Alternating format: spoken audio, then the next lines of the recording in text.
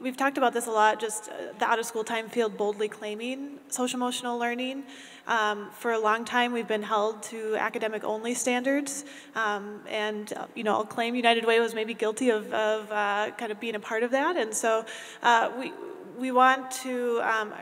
I really like the analogy of riding the wave, and how can we take advantage of claiming that spot on the wave to say we're good at this, we have expertise in this, and let's really think thoughtfully about how we can claim this and lift up the out-of-school time field. So I thought that was a helpful analogy for me to really keep me motivated on finding my spot on that wave.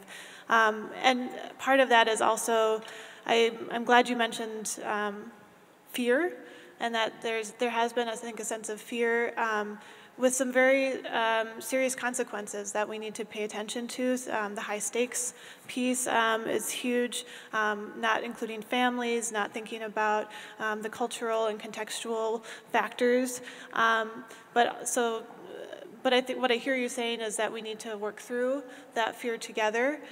So I'm looking forward to partnering with those of you in the room and those of you who are not here today and online to moving past that fear and taking ownership of social emotional learning and out of school time field.